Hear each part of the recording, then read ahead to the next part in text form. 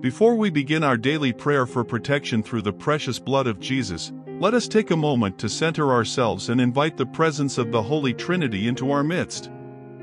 With faith in the merits of our Lord Jesus Christ, let us join together in seeking His divine protection and guidance for ourselves and our loved ones.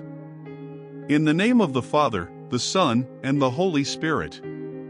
Amen. Lord Jesus, by faith in your merits, I now invoke your precious blood to cover me and my loved ones, from the top of our heads to the soles of our feet.